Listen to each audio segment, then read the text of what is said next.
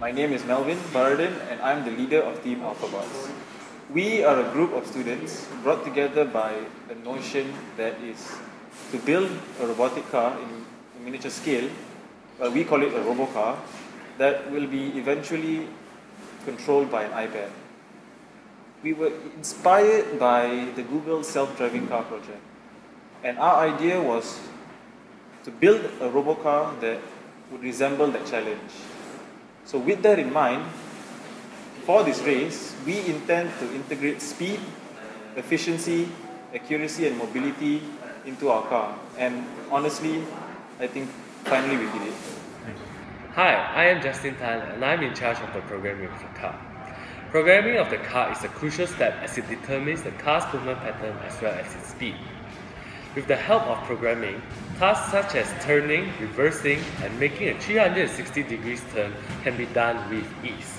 For ours, we have chosen to program our car like a tank because it maximizes our car's double motor so that it can run at full efficiency. Hi, my name is Clifford Joseph and I am the designer of Team AlphaBots. Designing is an important step involving in the development of the appearance of a car. In designing, it involves the visualization of the main idea of the exterior and interior design of a car. After a few brainstorming sessions with my teammates, we have come to a conclusion that our car would be skateboard-looking base.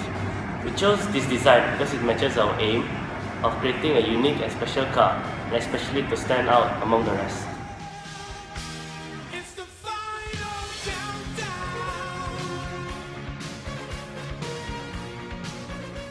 Hi, I'm Milan Siraman from Team AlphaBots. I am here to explain about the special features of our car. Firstly, the car uses a 2-motor 5-speed independent gearbox which is designed for high speed linked to rubber-based racing tires from Tamiya. The 2 wheels at the front are free moving to enable flexible movement.